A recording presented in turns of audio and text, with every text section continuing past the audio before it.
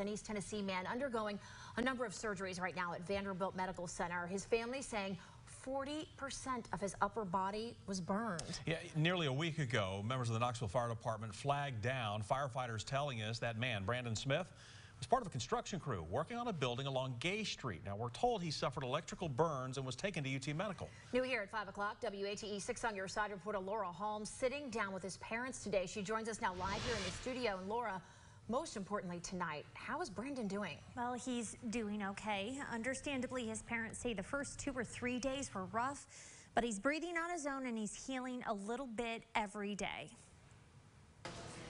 It's hard to leave the hospital. The Smiths have been driving back and forth from Nashville to Knoxville so that 27-year-old Brandon Smith doesn't have to be alone. They told us when we got there that he would be there a month and he'd have to have several surgeries.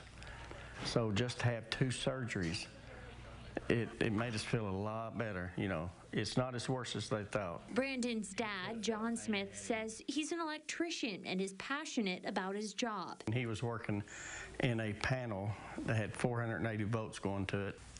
Something happened there and it arc flashed on him, and it burned him up pretty bad. Smith says his son's chest, hands, and neck are most severely injured. They thought he had a lot of 3rd-degree burns, but turns out he had more 2nd-degree burns, and his face is going to heal on its own. He's going to be fine.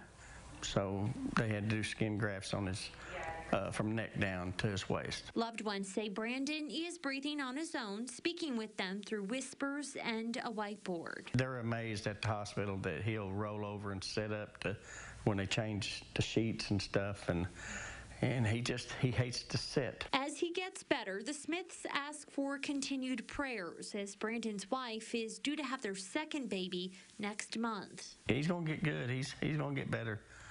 The outlook's good. Just takes time. And the family tells me Brandon's 2nd surgery is scheduled for next week, and they expect him to stay at Vanderbilt for the next month to 2 months. Guys? All right, Lauren, thank you very much. And loved ones have created a GoFundMe account to help the Smiths as he heals. That's right. They're also collecting diapers, wipes, gas cards, and other day-to-day items right now. If you'd like to help out, we have made sure to put links and drop-off locations on our website at WATE.com. Just click under the As Seen On section. On your side tonight.